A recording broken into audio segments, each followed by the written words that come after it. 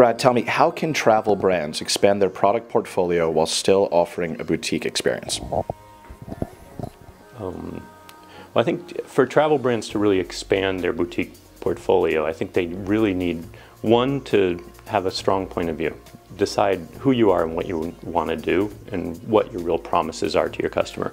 But more than that, I think they have to keep an open mind, avoid this standard operating procedure, and really continue to grow and learn with each project so that each project in turn becomes informed from the next.